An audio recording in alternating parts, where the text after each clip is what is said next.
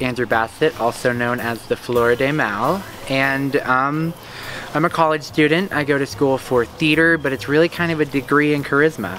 You might recognize me from the first Big Brother, and if you didn't see that, then you might recognize me from Survivor 3. I came in 4th on Big Brother the first season, and then I moved up a rank and I came in 2nd on Survivor 3.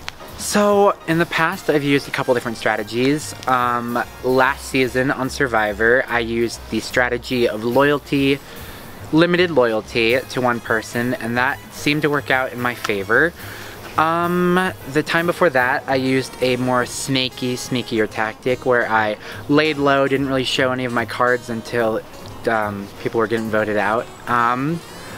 So this time I'm not sure what I want to do. I haven't really played the whole nice guy, everyone can trust me card yet, and I think we might try that out today.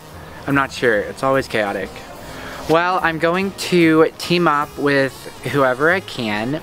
I'm not sure who's going into the house, but I do know that I have made some enemies in the past, so I'm assuming it's gonna be me and my army versus whoever and their army, and it's kind of like Game of Thrones in this bitch. Winter is coming.